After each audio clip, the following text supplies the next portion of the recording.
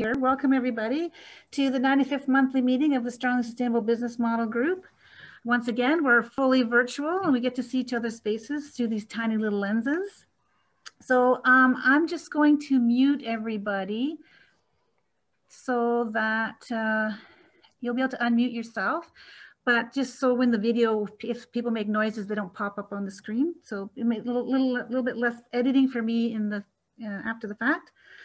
So for the topic today, members, Stephen's not going to be here. So Tim Posselt of Desklight Research and Randy Saad from REFOCUS, they're going to share the details of their efforts to tailor the enterprise evolution approach and program for the municipal sector.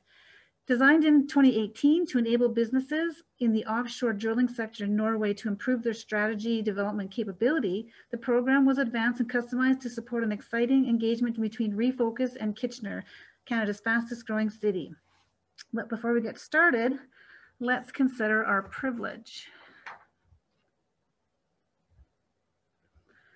In Canada, it's customary for us to start events such as this with an acknowledgement that compared to Indigenous populations, we are all newcomers here, whether our families have lived here for months or for a century. This is part of our truth and reconciliation process with our First Nations and the Indigenous peoples of Canada. We ask that you take a moment to reflect on research and understand your own local context about the lands where you live, work, and play. In this spirit, we acknowledge for all of us, this is sacred land on which each of us is privileged to be. This land, nearby lakes and sea, has supported human beings for thousands of years and is rich in history, knowledge, and tradition.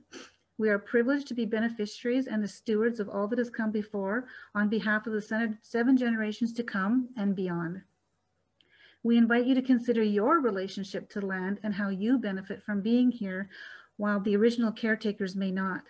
Take a moment to reflect on, research, understand, honor, and respect peoples Indigenous to the lands where you live, work, and play. Today, each place around the world is increasingly home to peoples from across the world, and we are grateful to have the opportunity to be here where we are today. Do you know which watershed you're in? Put that in the chat if you know where you are. In 2013, Calgary and region became a bit more intimate with its watershed. I'm in the Bow River Basin. First Nations people have used the Bow River and its wetlands and riparian regions for more than 10,000 years. The rivers and its tributaries not only supported local plant and wildlife, they provide a natural strategic base and transportation route, forcing human populations to remain within reasonable distances to water. Normally, I'd be connecting from downtown Calgary, our co-working space, which is 9 or 10 blocks from the river. We sit on the east edge of the Beltline and the west edge of Victoria Park and the south edge of downtown, the Downtown Association, a connecting point between 3 communities. Today, my place is home. I'm in the southwest community of Rosscarrick, which is 10 or 12 long blocks from the Bow River and west of downtown. One of the reasons we make this biophysical recognition is because it's connected to the place that we're in and it's dependent on the places that we're all in. Just think about where the sewer in your building is connected to. I'm sure you visited the bathroom just before this meeting, or maybe you will afterwards. And you're dependent on the ecosystem service that is provided by the watershed that you're in. For those of you who are exploring better business models, the tool called the Flourishing Business Canvas enables you to explore how an enterprise interrelates and is interdependent with the social and biophysical context. Nature is the foundation of our social and economic prosperity. We are a tribe, as of today, of 2,024 people around the world. We're a community of innovation, practice, and research, and our focus is on the design of enterprises that are what we call fit for the future. We consider enterprises fit for the future if they follow and accomplish a normative purpose, which we call flourishing. For that, we offer a global network of possibilities for your education, research, and employment. It's a network that you can enter quite quickly. People are very open for collaboration, for cooperation. There's a lot of knowledge and a lot of competencies and skills in this group, and many fun people to interact with. We have several streams of interest, and I'll invite you to take a look at our wiki page, where you'll find out much more about this group. All right, so you can find our wiki page here.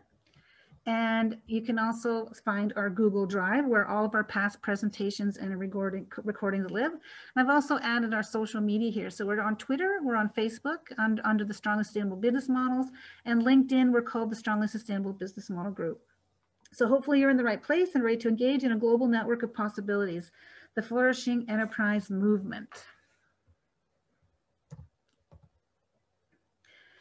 We would like to think that we're contributing to a growing and worldwide movement for flourishing enterprises. And the goal here is to create impact at scale quickly to create a world where enterprises excel because humans flourish and nature thrives. So all of this is based on the transdisciplinary science systems, based science, indigenous knowledge, ethical and moral frameworks. And through this, we consider ourselves to be not only in sync with the UN Sustainable Development Goals, but even going beyond the Sustainable Development Goals. I'm going to do another quick poll, ending the poll, sharing the results. A lot of entrepreneurs. So 75% entrepreneurs, 25% investors, 0 foundations except for me, but I can't vote. 50% business people, 38% scholars, 38% service providers or intermediaries, 38% researchers, 25% not-for-profit, and 38% other. Some of the logos which you see here, which we sort of consider ourselves a part of this movement, and you might recognize some of them, and some of them you might not, but we invite you to look them up and find out what's interesting about them and how you might be interested in them and how they connect to what we're doing. They're very valuable contributing members of our collaborative. So these are some of the initiatives that members of our group have formed in order to do good, to do well. So what this means is that members here in this group can come together and create initiatives at any time to drive their desired impact. And it's really up to you to find a way to do good, to do well, and to motivate other members to join you in your quest to do so. I invite you to look at these groups here, and you can also find these in the wiki if you want to find out more. And last but not least, we're also a collaboration hub for Strongly Sustainable in the sense of scientific publications, book publications, conferences, and international conferences, which you'll be hearing about here off and on. Now, I think I updated these slides, but I didn't have links to some of them, so I wasn't sure. So if there's anybody who is knowledgeable about these conferences or things that are coming up in the near or far future, just let Tim and I know so that we can make sure that this slide stays updated. Members use this group to start and share their work. They help to build and strengthen research and practice connections to our mutual benefit. Some recent examples of where, oh yeah. And now before the main attraction, one last introduction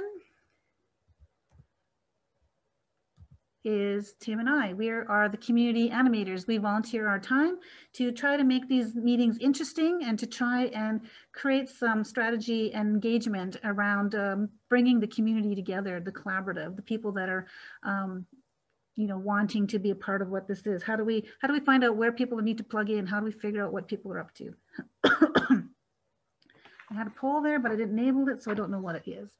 So I'm going to start off with introducing Randy, and I think Randy, you're going first. So Randy Saad is the Executive Director of REFOCUS, a groundbreaking not-for-profit cooperative. With REFOCUS, Randy collaboratively developed the proprietary enterprise evolution approach and applied learning program, which enables senior leaders to leverage the lens of sustainability to develop improved strategy and evolve management practices in response to accelerating global change.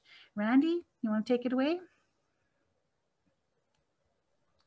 Sounds great. Thanks for the introduction, Laurie. Can everybody hear me okay? It's a bit faint. Is it any better now? Just Yeah. wonder if maybe my mic was Perfect. tucked behind my collar. Perfect. I think I know almost everyone on the call. And I think for the most part, Tim and I wanted to make the conversation pretty personal. Tim, did you want to set the stage? In terms of... Thanks, Randy. Yeah. Go for it. Absolutely. Yeah, I mean, as Randy said, I think we all know each other, have met each other in these meetings before. So that actually fits perfectly the intention and the plan that Randy and I had for this meeting, because we also heard what happened last month and that you guys really enjoyed that session very much. And so we were also thinking to not make it one of those just classic kind of have an hour-long presentation sessions, but I mean, we're a community. I think we're all more or less working towards the same goal. And I think what we are presenting today is essentially a use case of how what we're developing together can be applied in a practical setting. And so we want to introduce that to you guys, but we also really want to encourage active discussion, questions, ideas. We want to hear your thoughts. We want you to challenge what we did. And so please feel free to at any time ask questions or chime in with any ideas. Ideally, maybe put them in the chat, and Laurie, whenever you feel like it's the appropriate moment, you can just interrupt us and just kind of, so we can address these questions openly. We don't want to make it a that we stop and then say, are there any questions or comments, but we can very much keep it in a fluid way.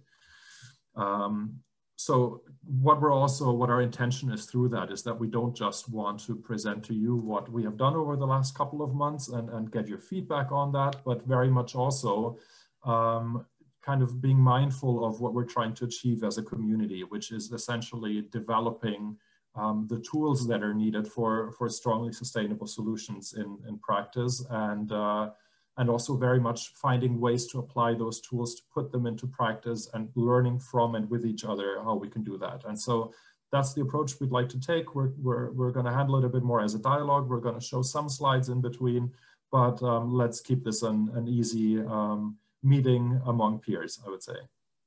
Yeah, perfectly said, Tim. Thanks for that. So the topic of conversation today is the enterprise evolution innovation that we've been developing over the last several years. And by we, I mean several of us, not limited to Tim, myself, and Stephen either. So we'll provide a little bit of background and talk a bunch about sort of what's evolved more recently. Part of it has been through engagement within this community practice, and it's led us down this path of testing the innovation and evolving it for the municipal sector. So we'll talk a little bit about the experience that we've had and some of the forward-looking opportunity that we see emerging. So without further ado, let me quickly share my screen. Okay, so I mean, as Tim mentioned, we want to keep this pretty conversational, and it's about us interacting as a community of practice. So this is really about the value it contributes that we're able to contribute through our dialogue. So we've stitched together a few slides here and there to support what we're saying, just so that there's a visual anchor, but for the most part, we'll be talking a little more casually. So I thought I'd begin by just starting with the beginning, which is how the enterprise evolution innovation came to be. So it all began back in 2017, I believe, when Anthony Upward, who I imagine all of you know and know well, was approached by an innovation cluster in Norway called GC NODA. That's the Global Centers of Expertise, Norwegian Offshore Drilling and Engineering. It's one of the leading innovation clusters in Europe, and on behalf of a community of about 200 businesses that provide products and services to the state-run offshore drilling organization, GC NODA provides programming, professional development, conferences, etc., networking opportunities to about 100 of the organizations within that community. So for NODA, their challenge was just kind of observing reality. As an organization, they were looking at the circumstances, the conditions that were emerging. I mean, most obviously, the price of oil had been falling off a cliff for a while. The actual Norwegian government had been divesting from fossil fuels, and there was, you know, a lot of writing on the wall globally that would suggest their companies, their industry was in trouble. And so their thought was, you know, how do we prepare an industry of organizations to begin to transition over the next 5 to 10 years, let's say, perhaps longer, but in any case, to begin the process of engaging with the reality of the situation and beginning to prepare for the kind of dramatic change that may be necessary. And so they did a bit of a global search, found Anthony and the Flourishing Business Canvas.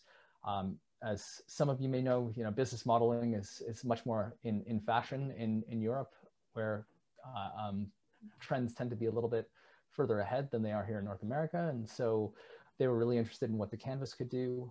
Anthony had just finished completing, along with Stephen Davies, the Flourishing Enterprise Strategy Design Method, who I imagine most of you are aware of, which combines the process of backcasting with the use of the Flourishing Business Canvas in order to build better strategy. And so that became the foundation of the program that Anthony was solicited to develop in partnership with GC NODA to help the organizations that are part of that community. I ended up being pulled into the project by Anthony based on my background in transformation program design as a management consultant, and based on the work that I do with REFOCUS, which is really about sustainability as a lens for transformation. And quickly the program evolved to something more holistic and complete. And it was out of the experience we had working with GC NODA that we created Enterprise Evolution. And Enterprise Evolution in a nutshell was really about recasting how we understand organizational management based on a systemic view of the world. So essentially leveraging the lens of sustainability to look at all that's involved in the organization. And within that umbrella, really there was an opportunity to begin to leverage many of the innovations that exist within this community and beyond. So innovations that have to do with business modeling and strategy, but also performance management, leadership competencies, so on, et cetera.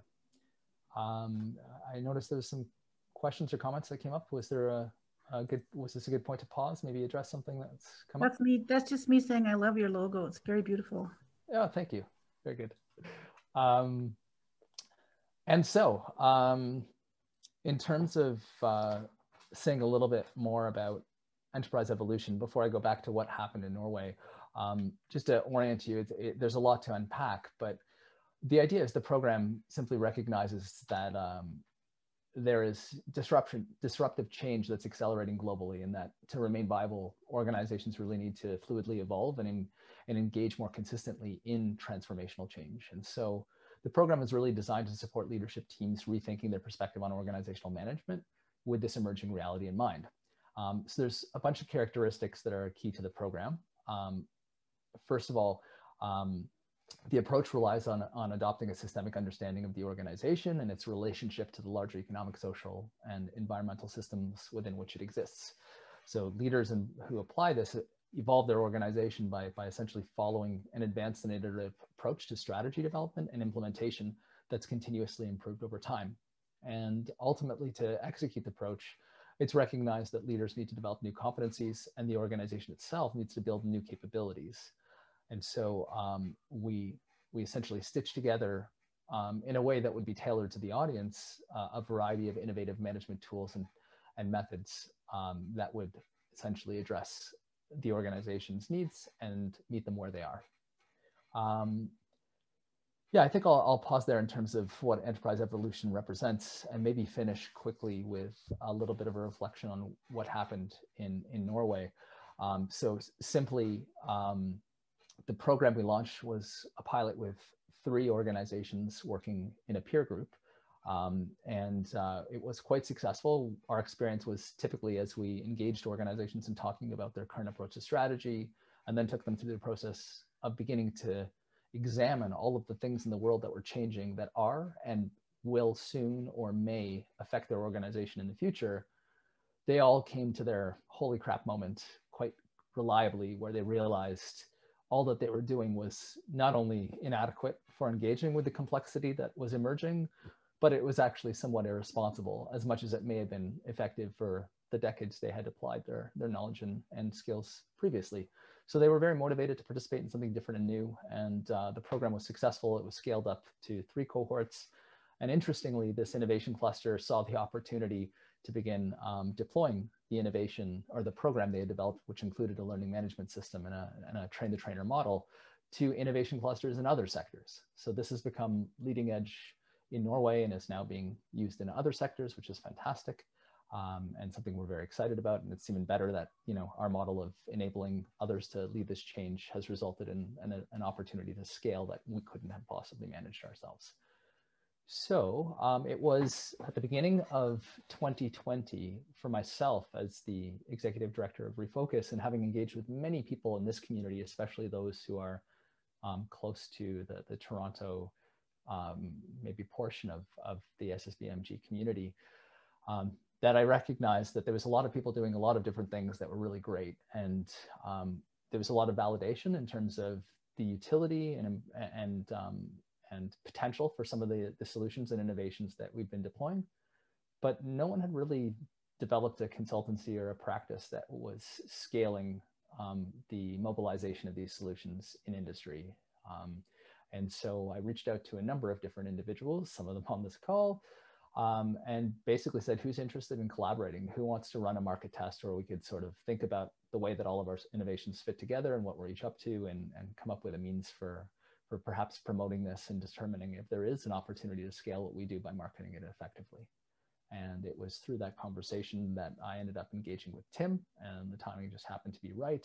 Some people got deeply involved and pulled back out for various reasons and so forth. But essentially that was the beginning of our market test. And it ended up being that Tim, myself, and Stephen Davies ended up running ahead with enterprise evolution and the market test that I've described.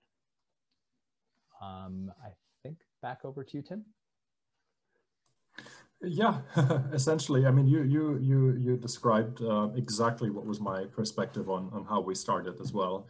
I mean, I came to Toronto, I think my first meeting was in April 2019, and I was so happy that I found this community, and I was so amazed by what was going on in the community that I knew I just wanted to engage much more, and especially around all the innovations that I saw that had been developed and the spirit of the community. And so I think pretty soon I started annoying Anthony, and I kept saying, man, there's so much great stuff there, but like, we need to pull all of this together. And so kind of, we need not a consultancy, but something like it, right? That brings these, and not that that doesn't exist, but I felt like there was so much potential from all the knowledge and from all the manpower in this group, that I felt like there's so much potential.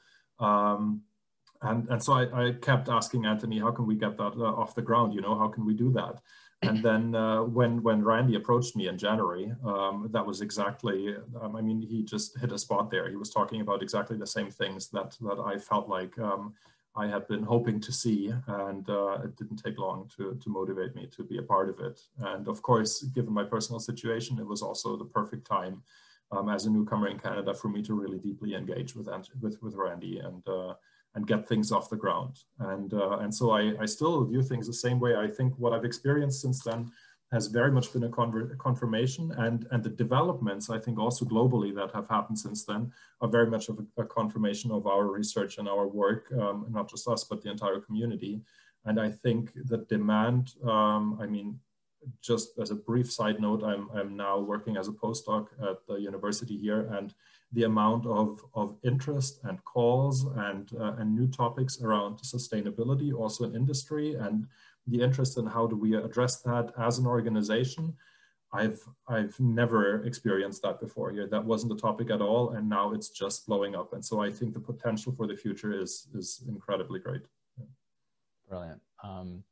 Yeah, so it was amazing the way that things lined up, and funny how things have a way of working out. As we began down this path of establishing a brand and figuring out how we're going to market ourselves and so forth, suddenly an opportunity emerged a little bit unexpectedly. So I had, through my original REFOCUS methodology, which is really oriented towards sustainability practitioners and helping them to design transformational programs rather than working with senior leadership teams, which is the focus of enterprise evolution, I had engaged with the head of sustainability at Wilfrid Laurier University, and she went through our year-long applied learning program. I got to know her very well, volunteered with her in a number of respects and so forth. And she ended up at the city of Kitchener, not far from my doorstep, just south of Kitchener in Cambridge, Ontario. And she was hired there as the corporate sustainability officer. I happened to connect with a city councillor.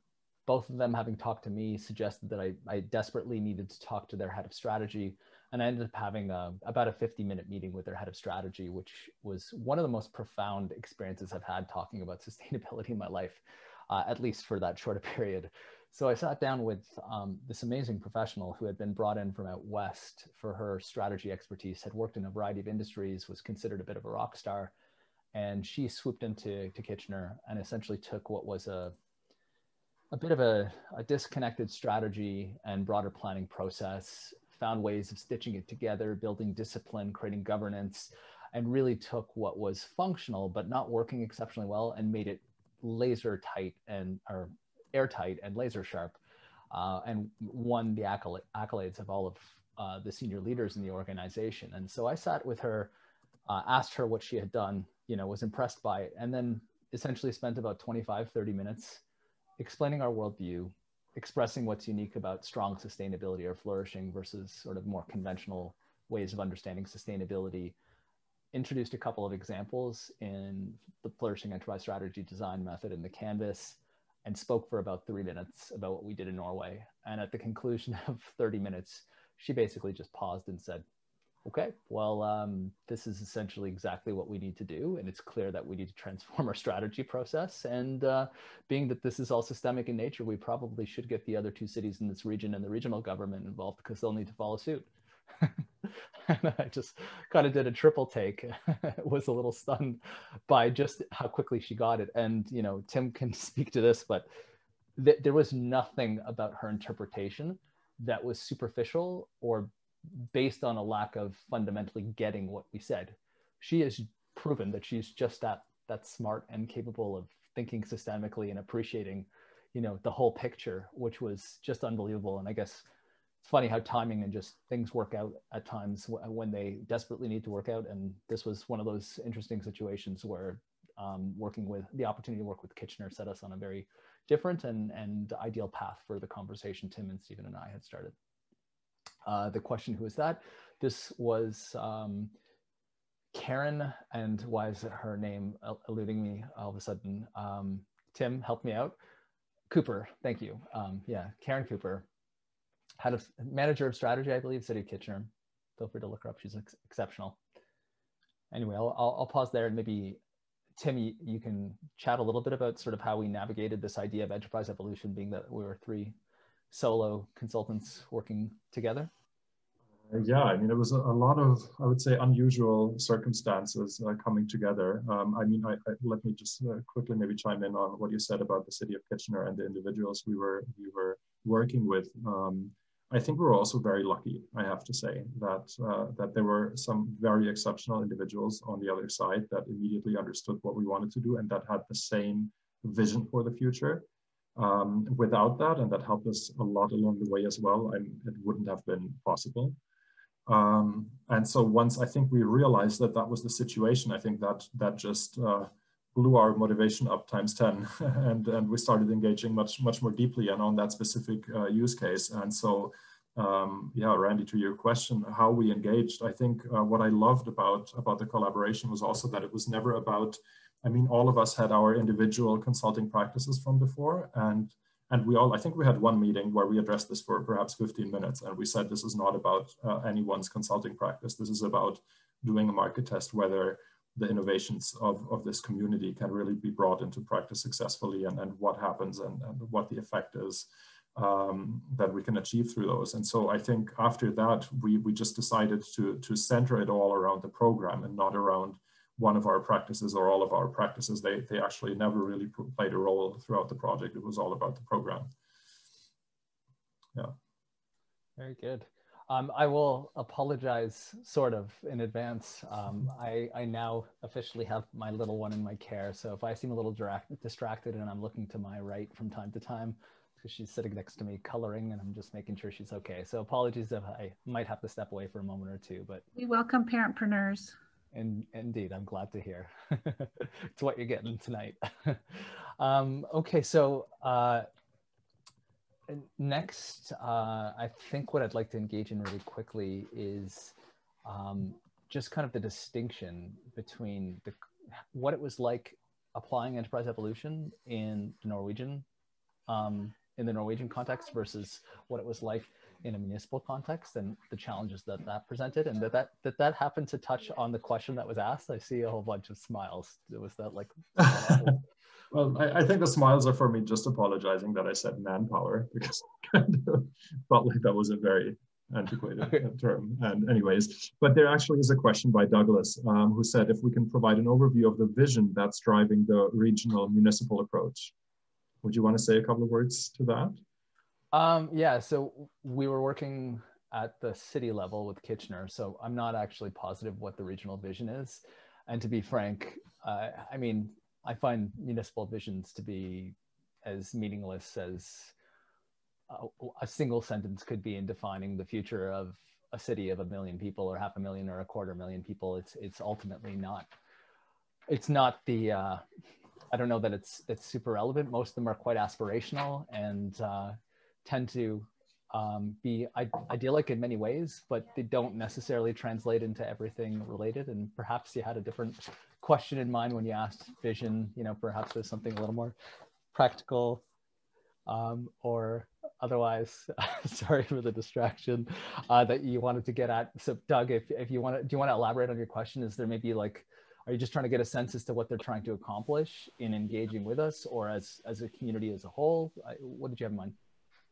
Yeah, I'm just trying to get some sense of what this even means, because I know that Kate Rayworth and her Action Lab is now working with 3 large municipalities, and it seems like it's heading in the same kind of direction that Kate is, but from an incredibly different point of view, because she's looking at from a macroeconomic perspective, and you're coming at it from a meso micro kind of perspective. But I'm just not quite sure how it touches ground.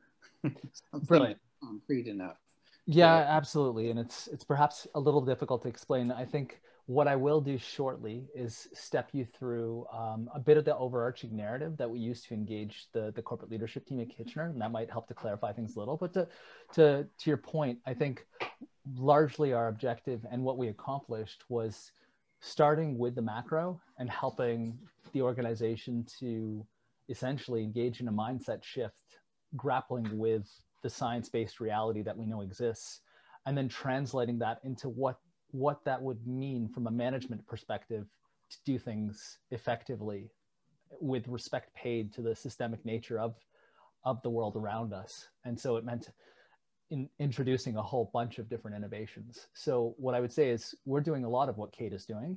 The difference is we're able to take it the full way through the organization, down through the vision to the strategy development to the performance management level, including looking at the finer aspects of performance management around materiality, around indicator development, and so forth. And I think there's just a much broader and more rich spectrum of innovations that we would introduce within the context of an engagement with a leadership team than what would be represented in the donut as more of a macro perspective brought down to the level of visioning and engagement with stakeholders, et cetera.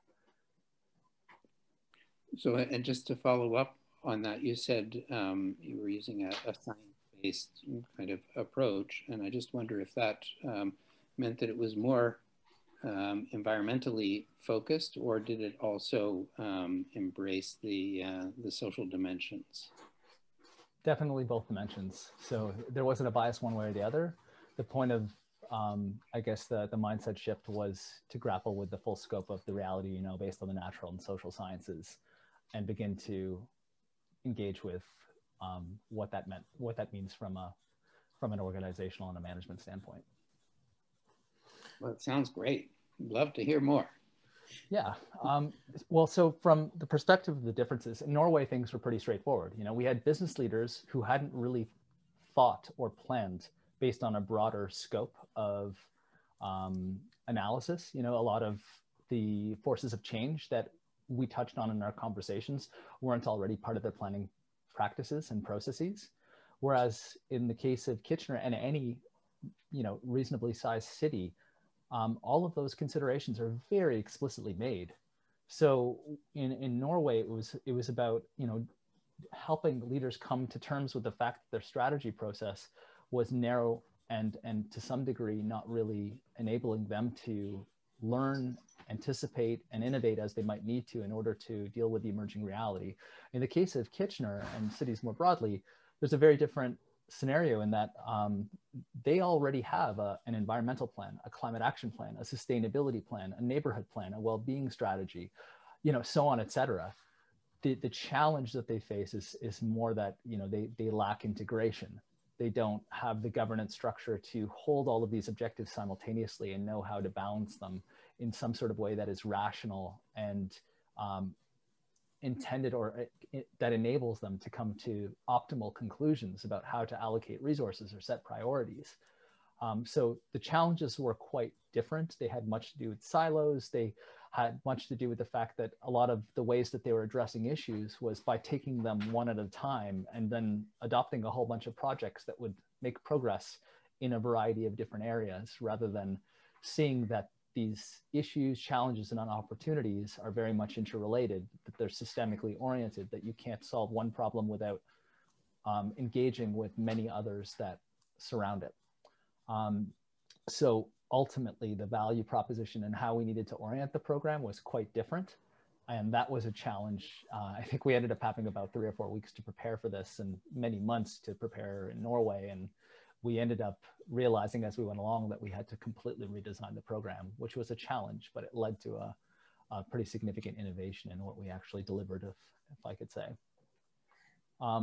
Tim, do you want to speak a little bit to what the program looked like?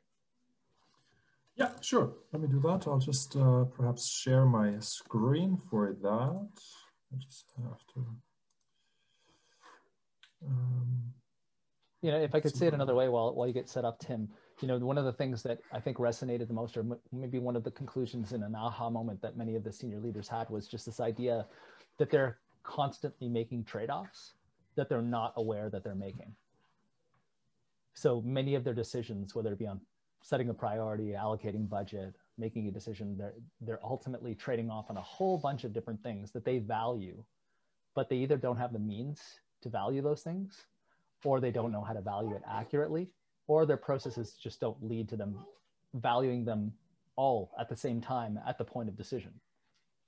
Sorry, Tim. And perhaps to add to that, I think they're also not making trade-offs that they would be making if they were aware that those trade-offs exist, right? And so perhaps also to your question and comment, Douglas, I think just one way and one example of how the environmental and the social aspects of sustainability were represented in the things that we did. We also provided them with mindsets or development guidelines for developing strategic objectives and actions, which were based on, for example, the Future Fit Business Benchmark with its goals that are both societally and environmentally oriented. And so that was just one way to kind of implement both of those sides of sustainability within the work that we did very down to earth with their team. Yeah, so to speak a little bit about the Enterprise Evolution Program, how we designed it for the City of Kitchener, there are 3 steps to this program. And on the very left, the first step, the introductory workshop series, that's the first step that has already been conducted, that we've already gone through. The other 2 steps, we hope that we'll get to those, that we'll be able to accompany the City of Kitchener through those steps as well. So just to briefly explain, the introductory workshop series was essentially designed to give them a high-level experience of what the entire program could look like, the mindsets and the worldview it's based on, how that differs from their current worldview and their current practices, also taking into account potential for improvement, development priorities that they already perceive within their organization, taking them through an exercise to kind of apply and give them a sense at least of how practical work with that program would look like. And then lastly, to talk about future possibilities of how a roadmap for really laying out that program over a longer period of time would look like.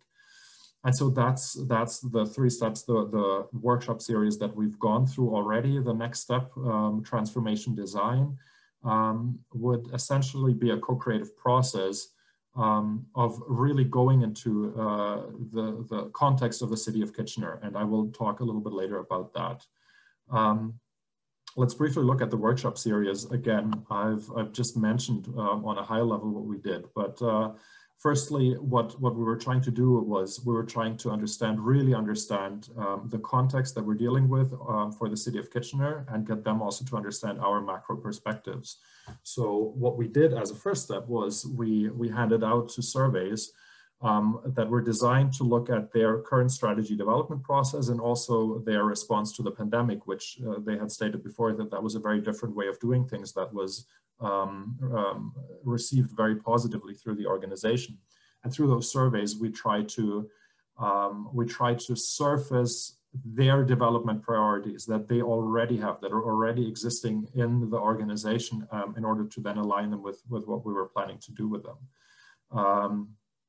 And essentially then we took them through also high level kind of mindset based understanding of what is strong sustainability, the donut, you know, the SDGs, how does all of that fit together, and how would all of that act as a planning framework for them for the future.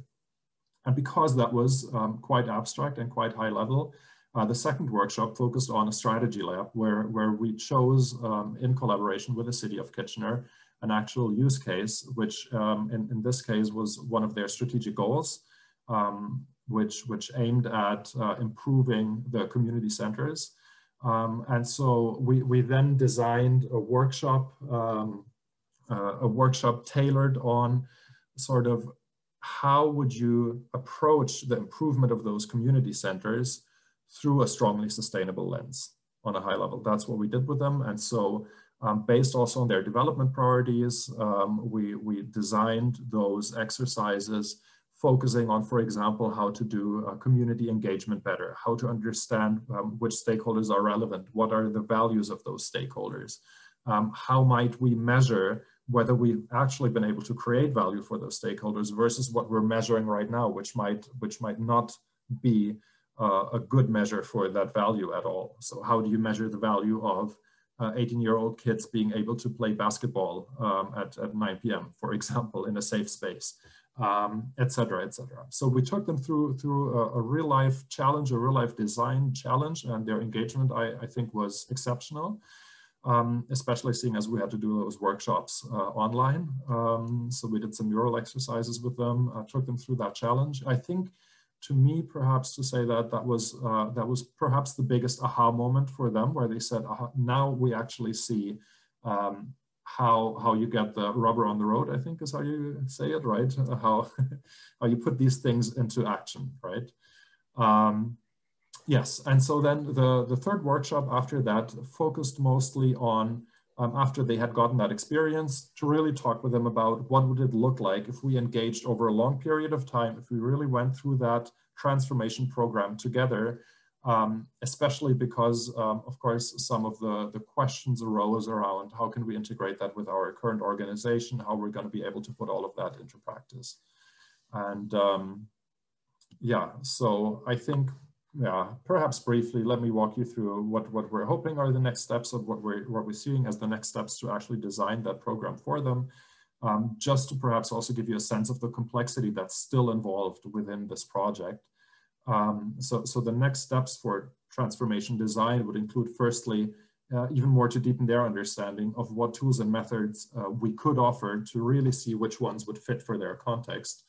To establish through that the program priorities and the focus, and then to tailor essentially the scope of what the program would be for them. That's still a smaller step, followed by the potential to assess materiality, because a part of our promise was we're not going to let you go in do directional measures anymore. So you know you're going somewhere in the right direction, but you don't really know what the effect of what you're doing really is, and if it's the thing that you really should be doing. So we have to assess potentially on the level of the bioregion, what are those sustainability factors that matter the most for the City of Kitchener, and through that define which indicators, which goals make sense for the City of Kitchener to be addressed through the transformation program. And then finally, I mean, some of you might know this as parts of the Flourishing Enterprise Strategy Design Method, create an inspiring vision for the City of Kitchener. Next year is their due date, so to say, for the next 20-year vision. So that would fit perfectly. Understand where they're at currently and where the gaps are to that vision, and then jointly develop strategic solutions with that strongly sustainable lens on, strategic solutions to get them from their current state towards their vision. So that's what we're hoping to do with them in the next step. Beautiful. So just before I dive into the narrative I promised to share, I just wanted to mention, you know, there was this realization we had as we got further and further into engaging with the municipality. And it's this recognition that municipalities are so well primed for this work, right? They already have all of the wider considerations in mind. They're dealing with all the externalities as their own responsibility. And perhaps from a knowledge mobilization and commercialization perspective, the way cities win is they get copied. They don't create competitive advantages. All of their plans and strategies are public domain. So cities that are considered winners, that are attractive to employees, that are places that people want to go, are the ones that all the other cities are copying. So their goal when they do something exceptionally advanced or leading edge or different that works really well is to share it. You know, they want to get on the rooftops and scream about it. So when we think about emerging innovations and bringing our stuff to market, I mean, I'm almost hitting myself in the head going, why weren't we focused on municipalities from the start? But I'll share more about that in a bit. I just wanted to share that context. So here, let me share my screen quickly, and I'll get into the narrative that I promised. So if I could explain, I would say we probably shared this narrative 3 times, maybe 4 times over the course of the 3 workshops. The idea being that each time we shared it, they had more context to appreciate what the heck we were talking about. And we were able to be a little more bold, a little more concise, and to the point and directive. And being that all of you have a very solid foundation of understanding of the kinds of things we're talking about, I'm going to be even more brief, but it'll give you a sense as to sort of the general message that we conveyed. And I'll share with you sort of what happened at a critical interview in the workshop as an anecdote. So we introduced the donut, talk about this kind of representing the best known natural and social science we have, understanding that there are known environmental ceilings that we can most of which we can accurately measure, social foundations the same, and that these things are interrelated, interdependent, and need to be respected in order for us to be within the green space, the safe and just space for humanity. We present the other donut and say this is our actual reality as a planet, and you know, we're dealing with the unintended consequences of the overshoots and shortfalls that we see on either end, blah, blah, blah, so on and so forth. You get the picture, we elaborate, and they get concerned. We introduced this bit from the Future Fit Business Benchmark, which speaks to the progression from shareholder to system value. You know, we talked a bunch and did an exercise around where they actually sit, and basically explained that without a systemic view of the world, there's no possible way to transition towards actual science-based sustainability. And all we're doing is less harm. So doing more good, feeling better about it, being more aggressive or more ambitious with our investments, but not actually getting close to the kind of transformation we're looking for, still very much in an incremental stage of progress. We brought this up as a mental model, talking about the iceberg. And what the iceberg suggests is that the highest leverage points are at the base, the mental models that we use to understand what's happening. And so our sort of suggestion was that most of our work is responding to the events or the patterns of behavior that we see unfolding in front of us. And ultimately, in the absence of system structure and mental models that are adequately sophisticated for the complexity of what we're responding to, we're essentially not able to respond well enough to make the kind of difference we need. So we need to reconsider our mental models. So we reintroduce the donut and the conversation changes. So at this point, we basically say, you know, the donut is the donut, and it's not possible to be a sustainable, a science-based, based on the science, it's not possible to be a sustainable organization within an unsustainable system. And, you know, every organization gets to choose how much they want to try to contribute toward the world being in that green space and their organization being near that green space or not. And it really doesn't matter. They get to choose what they get to choose. The thing they don't get to choose, though, is the worldly conditions that they will face as a result of the overshoots and the shortfalls. And that's the reality quotient here. It's like, it does not matter how much you care about sustainability as an organizational leader, because you are stuck dealing with the rapidly changing conditions that are a function of all of the overshoots and all of the shortfalls. And so not engaging in understanding those and anticipating the implications and the very complex and systemic implications of these shortfalls and overshoots is just irresponsible, and it's going to leave the organization exposed to all kinds of risks and missing all kinds of opportunities that are absolutely relevant to the success and viability of the organization. And so we kind of wrap things with this slide here, which in which we make a pretty bold statement about what our work, our community of practice, and our enterprise evolution innovation represents, which is that, you know, you can look to the leading edge in the field of management, and you see frameworks, tools, ways of understanding that are emerging that point to organizations as a result of the disruptive change we're seeing, needing to be more adaptive, needing to be more agile, needing to enhance their resiliency. But that is all developed in the absence of the underlying mental models that fully depict the reality that exists. And that would be the basis, the foundation of natural and social science that allows us to fully understand the reality and not just the events or the patterns of behavior, going back to the iceberg, that we're trying to be more responsive to. So leading management is going to get you to be better at reacting. Now, when we look at the sustainability field, most of everything is, good work, buddy, good work. Most of everybody is pretty, most of what's happening in the mainstream is pretty incremental in nature. But when we go to the leading edge in the sustainability field, we have stuff like the donut, which is now finally depicting the actual thresholds that we know exist from a scientific perspective and suggesting that we need to find equitable ways of allocating those thresholds across humanity such that everybody has their basic needs met and that we have a fair and just way of living. But the challenge there, just like with the donut, is it's not translated into what an organizational leader needs to know, understand, or do differently in order to respect those boundaries and continue to lead their organization effectively. And so ultimately, what our community of practice and what enterprise evolution represents is the synthesis of the two.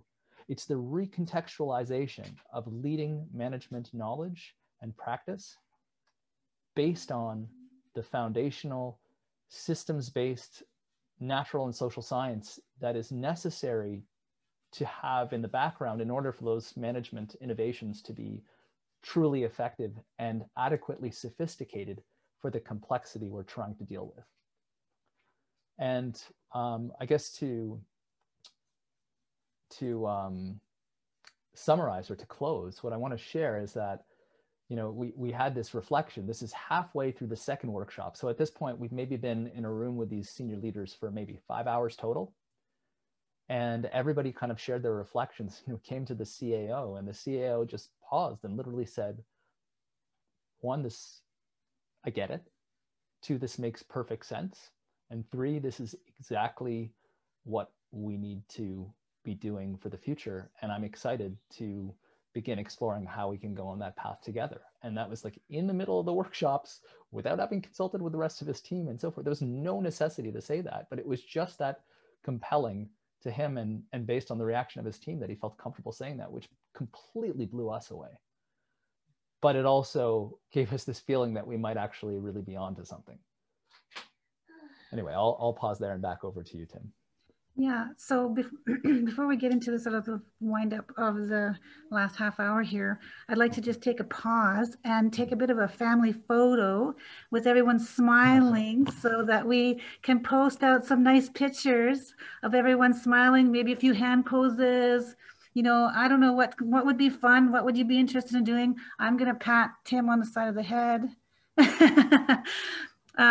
I just want people to look away from their screens every once in a while, and our faces get kind of droopy when we're watching presentations. So, how can we make our presentations a little bit more fun?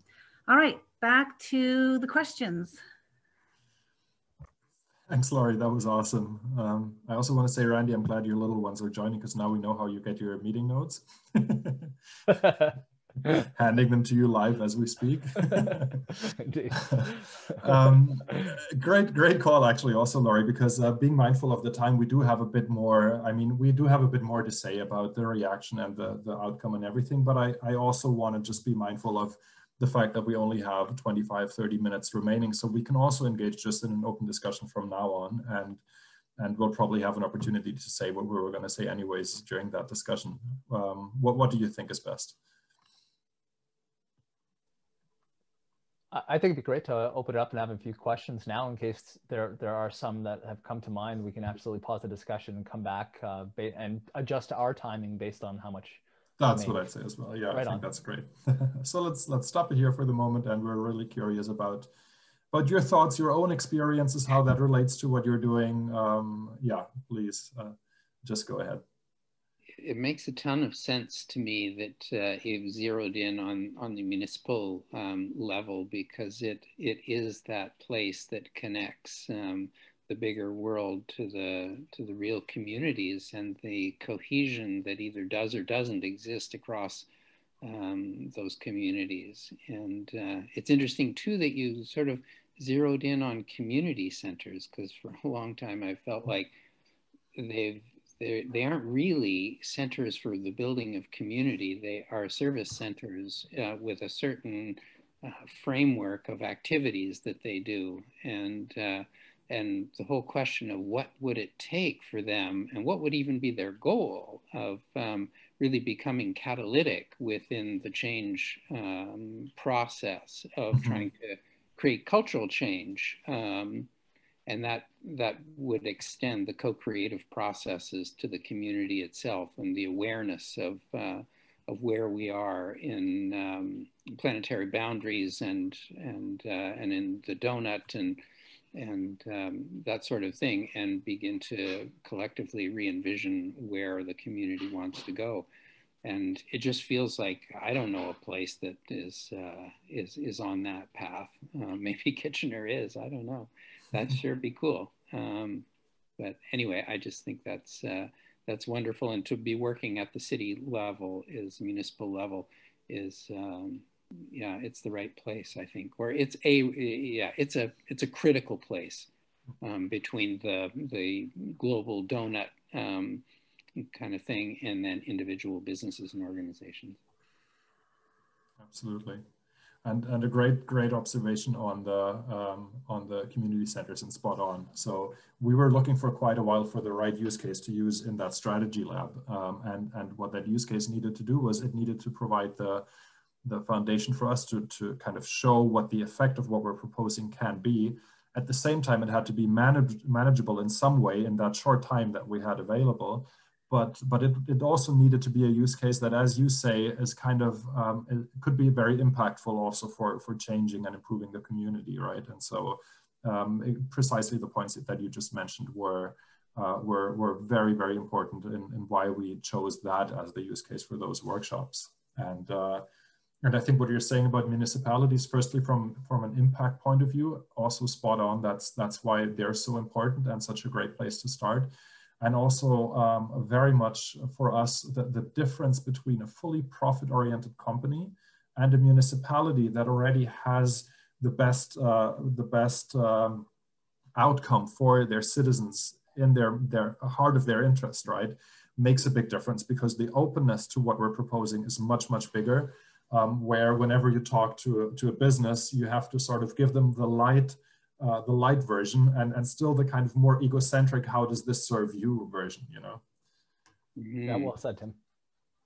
I also wonder if there's some amazing opportunities in there for experimentation in, setting different kinds of goals, and within certain organizations with the goal of really having community-based impacts, and whether, to what extent does that manifest at individual levels, at some variant on collective levels, interpersonal stuff, and as well as the environment, because they all have to be there. But the complexity is a little bit mind-boggling. Absolutely, yeah. Andrew? Hey guys, great presentation. 2 questions. Were you just engaging with staff, or were there any citizens involved? And number 2, is there going to be another round of consulting that you're hoping to engage with the city?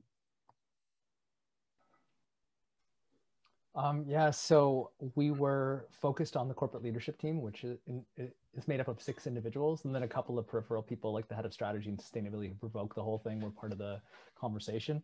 And because the nature of the conversation called for such vulnerability, After initially saying like, let's have sustainable Waterloo region in the room, and let's have the academic center through which we're now developing a larger scale applied research program focused on municipalities in the room, and let's have the other cities represented in the room, that being Cambridge, Waterloo, and the region. All of that kind of fell to the side because we realized if we wanted to have the most successful engagement of those 6 individuals, we needed them to be vulnerable and comfortable, and that was sort of job one. Yeah, and so, you know, going back to the visual that Tim provided in terms of the phased approach in the program, you know, our next step is to go from this initial experience, which is essentially a taster that gets them to sense, feel, make concrete what the potential is of participating with us and leveraging the enterprise evolution solution. So next, what we would do is actually design the transformation, which means that we would more specifically tailor the program to their needs, to their specific context, based on the planning cycles and where they are with their vision and their strategy, et cetera, such that we can execute it, at which point we would have a full-blown strategy developed and some peripheral stuff that would lead to a final phase, which we haven't really discussed or determined whether or not we'd be more or less involved in, that would be based on transformation implementation.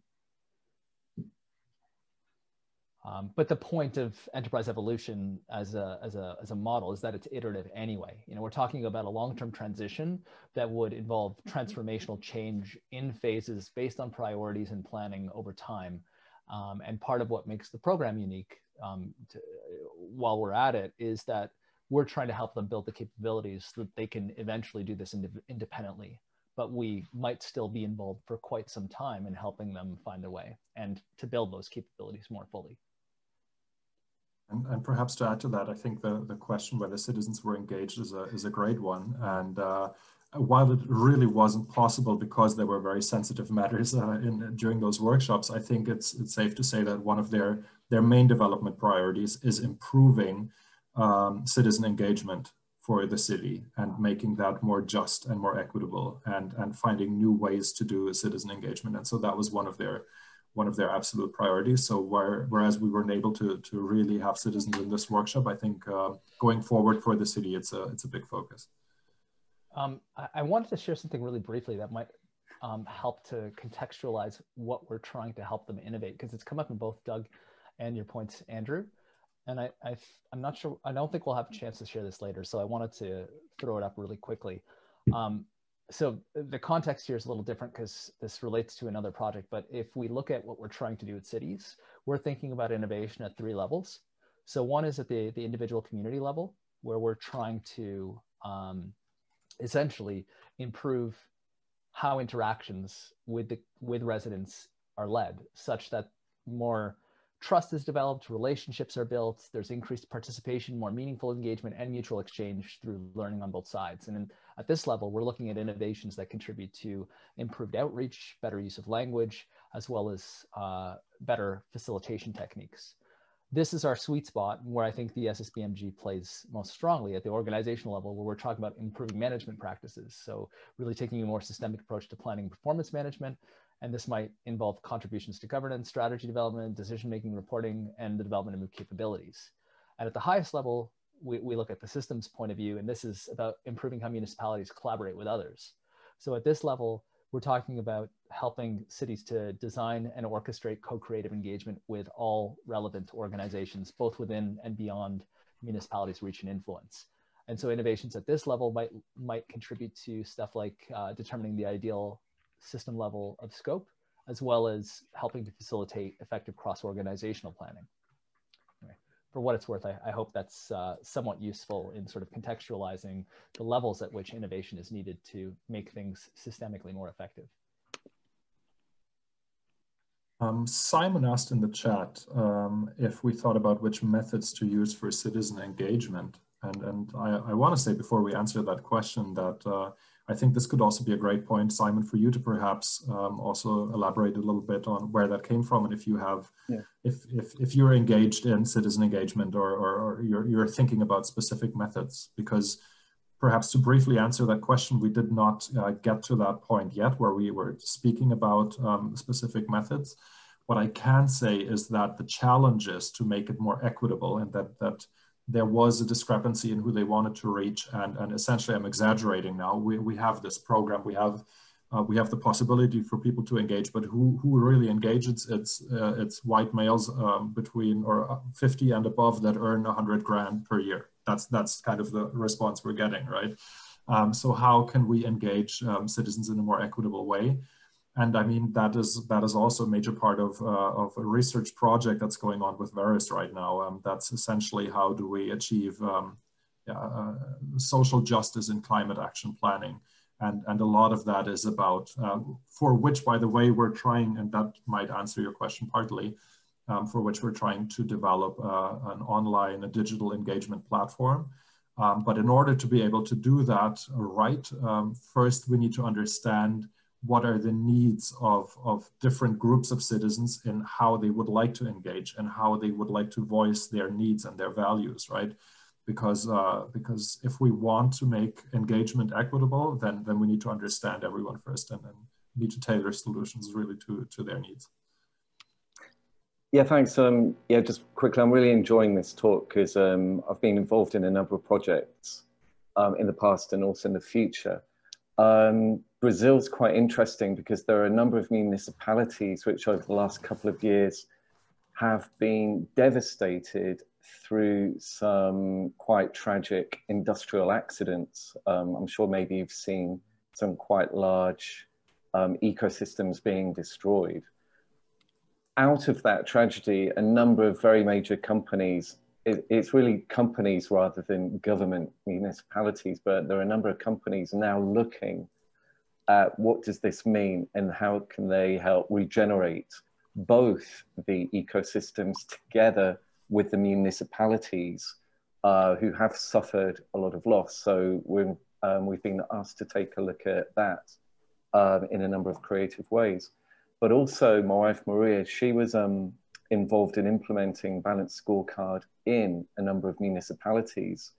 And one way of engaging citizens, I don't know if you're familiar with Future Search, but Maria actually ran a very major Future Search exercise with, I think it was around 800 citizens or, members of the local community.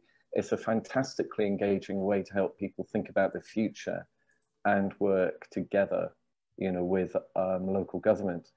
Also, I'll just finish now. The only other comment is that there are one or two really interesting Brazilian case studies where they've already done this, but there doesn't really seem to be any English language content about, working with things like balanced scorecard and also strategic maps at a municipality level. And this is where I was talking about the fact that a lot of municipalities, they only really want to think about objectives and individual goals. They rarely think about how the systemic underlying factors that connect them.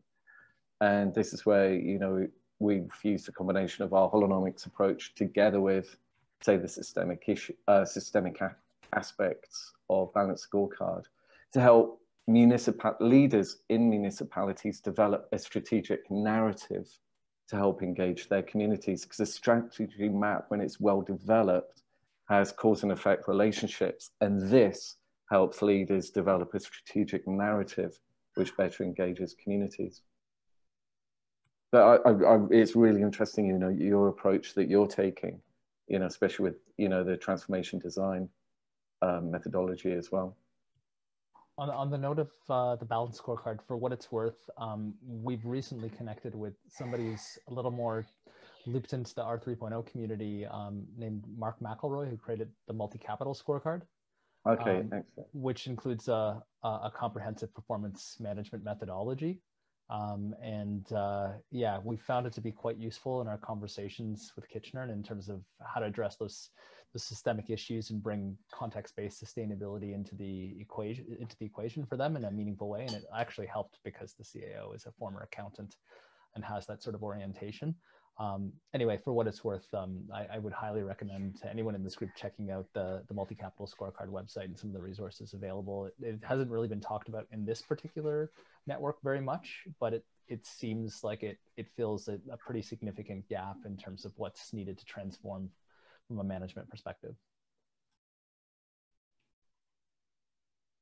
And for what it's worth, a lot of the conversations that I've had from my job at the university recently with companies that are also looking into sustainability, BMW, for example, that are very serious about how they're trying to approach the topic. And one of the first issues that comes up is accounting, and is exactly how can we measure better what we're doing. And so I think that the potential impact is enormous.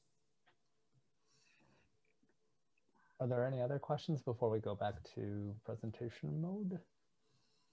I was just going to double check the chat. These might be out of order, but Andrew just made a comment about at the trade-offs of using COVID as an trade-offs ... using COVID as an example ... economy versus public health. I think Simon was talking about this being an interesting talk. We've already covered that. Andrew asked, you addressed social justice. Was that in response to George Floyd, or was it already embedded in your program? I'm not sure if that was answered yet. Yeah, quickly on the social justice part, I mean, looking at it from a systemic perspective, naturally justice is a key aspect. It's represented in the donut, so it's not necessarily like something that we focused on, but it was the topic that they're already deeply engaged in addressing, and that they were happy to see was represented as part of the sort of systemic view that we introduced them to. Right. And Randy posted out the UNRISD PDF that will go out in the link later on. How big a part did data drive the strategy development? And Randy said not nearly enough. Is there any more comments on that? I would just say, you know, there's not enough discipline to support the kinds of complex decisions that they have to make. So I think a big part of the realization was that there is a need for more data, and also the need from a materiality perspective to focus on collecting data around what actually matters for the city based on its context within the world. And so that determination and materiality as a starting point for data collection and strategy development is a necessity, and something that the accounting CAO was really excited to hear would be an entryway into the sort of journey that we'll begin with them. Right. Josh says co-creative catalyzers. Simon, we already talked about citizen engagement. Douglas offered a useful article on inside out model, museums planning for cultural impacts within the museum sector. That will be included in the final, sorry, my thing is, my cursor is going crazy. Sorry. Eric said, with your focus on cities, will you be able to be looking to work with companies, and how will you be engaging with them? Randy, do you want to take that one based on the recent conversations you had? Or, I mean, I can also. Yeah, quickly, I would say the reason why our focus will probably be disproportionately placed on cities has much to do with a project that I'm now co-leading. Tim, would it be a good time to maybe talk about Varus really quickly? Yeah, just be mindful that it's 7 to midnight, or here, like we have 7 more minutes. I'll try and summarize it in 2 minutes or less. So the Flourishing Enterprise Institute is currently incubated at Varus, which is at Wilfrid Laurier University, and the director of Varus launched a project focused on bringing a social justice, social equity, and accessibility lens to climate action planning, being that it's often done in a very narrow sort of way, and specifically focused on municipalities. And so we started a conversation about that, and I basically challenged him and suggested that the answer to addressing climate action planning issues doesn't lie in climate action planning, it lies in the center of the organization, because climate action planning is arbitrary. There's no real valuation of what the importance of climate action is as part of all of the objectives of the city. And you can't address social equity and accessibility issues through a climate action planning process without transforming the relationships you have with citizens at large. So it calls for innovations at the center of the organization.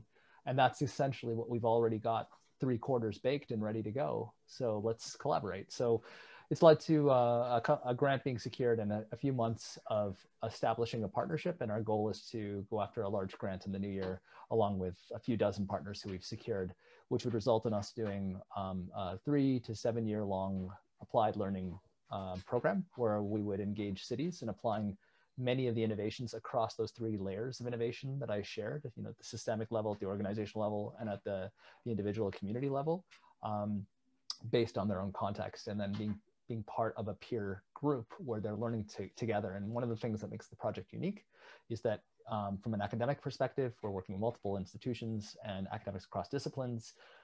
We have a large innovation community at the table ready with solutions. We have municipalities represented, of course, and perhaps most uniquely, we have equity seeking groups that are part of the entire process. So rather than getting perspective at the time when we need it, the idea is the entire program, the project, the partnership will be shaped based on the perspective of the equity seeking groups who will be involved from start to finish. And so from that perspective, I've had the opportunity now to talk to about a dozen, maybe more, other cities, and had the opportunity to share exactly what happened at Kitchener, the nature of our innovations, our perspective on how the opportunity isn't actually incrementally improving climate action planning, but transforming how the city functions, and the fact that we can lead a conversation that in the way that they haven't been able to this point may actually engage their senior leaders in seeing an opportunity for themselves rather than being pestered by their climate action planning professionals, et cetera, to do more or to be a little more ambitious. And so the reaction has been amazing. Like there isn't anyone who isn't super excited when I share the stories and who doesn't want to give us the chance to talk to their senior leadership or to try and orchestrate that. So it's just pointing to a lot of opportunity. And if we can now demonstrate what we're doing at Kitchener and with other cities in a really rigorous academic way, I mean, I think there's a real potential for us to be busy with cities alone before we think about businesses, although we wouldn't preclude ourselves from working with businesses as well. You haven't been working with any of the stubborn cities in Alberta. I'd like to see if we can make sure that that happens, because Alberta is a challenged province in terms of thinking liberally and socially about things. Andrew, were you having a comment or were you just writing on your screen? Oh, I'm just waving. Eric, did you have something? Maybe one more quick question. When you're talking about being rigorous academically, I'm just curious to hear some more about and we're very tight on time, so I don't think there's a way to frame it right now. It's just, I don't know if the others in the group, but just as SSBMG, how can SSBMG members engage in that? How are you engaging with the academic community? I know there's been workshops since we've opened people. There's SSBMG, there's FEI, there's REFOCUS. There's a lot of different pieces of this puzzle. I'm just wondering if others are confused, so how to plug in, where to plug in, and who's doing what where. Yeah, there isn't a simple way to explain it all, I guess. At the moment, my involvement in the project as co-lead is with my REFOCUS hat on. So I'm hired as an individual to co-lead this, focused more on the partnerships and the development of the program versus the research side of it, which is what the director of Veris is focused on. The FEI is represented as a core partner. So Peter Jones is part of a team of 8 individuals. There's two representatives of each of the stakeholder groups. So the FEI is there sort of speaking on behalf of our innovation community. And then there's basically an open call for partners that we've circulated through the FEI and other networks, suggesting that if you happen to be part of the municipal sphere or an innovator or representing a social equity seeking group, feel free to join the project, to participate in our workshops, to learn more about how you can get involved and to consider becoming a partner if you feel like there's something meaningful you can contribute and gain by participating in the eventual longer term study. So for someone in the SSBMG to engage, you would recommend through the workshops? Or I mean, reaching out to us directly is not a problem. I mean, I can talk about this. Peter can talk about it as an SSBMG and FEI representative. There isn't like a clear or fixed channel. It's pretty casual. So any interest in what we're doing is fine to surface with me or with Peter.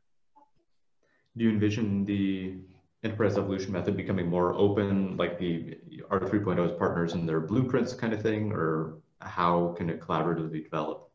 Yeah, it's a great question. At this point, our ambition was to do a market test and just figure out if there was an appetite for this sort of thing. And of course, at this point, 3 or even 4 organizations, if you consider Anthony and EJC, are the owners of the innovation that have developed it. And I think, we still sit in the place where purpose is our primary interest, and scaling what we're doing is something we're very deeply committed to. And so I think there's conversations to have as we determine that it's worth pursuing, or if we eventually determine that this is worth pursuing further, around how do we model this? How can we train others to scale it up if there is growing demand and so forth? So I don't have answers for you today. We're still at such an early stage and just trying to establish proof of concept with one organization really in the municipal sphere, but there's definitely conversations to be had. Yeah, thanks. It was super exciting, interesting conversation. We're doing some stuff in rural Alberta as well. So small municipalities might be eager and nimble enough to engage in a fairly quickly way, as opposed to, say, the city of Calgary. So I'm going to wrap up the meeting, and thank you so much for everyone taking the time and coming. We know we had this kind of short notice.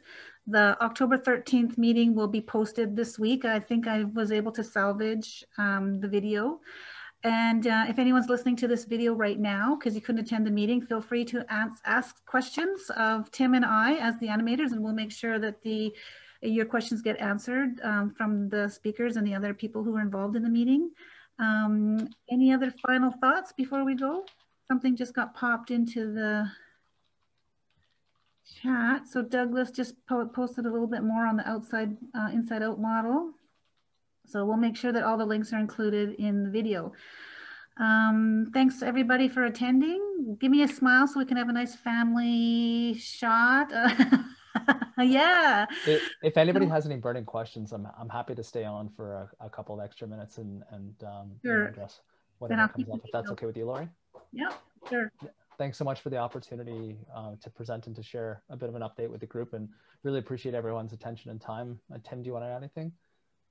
No, I just also want to say thanks. This was great fun. I'm happy after 2 months of abstinence to see everyone again and have conversations. It was great. Yeah, thanks very much. It was great. Thanks, Randy. Thanks, Tim. It was great. Thank you both. Guys. Thanks. Cheers, guys.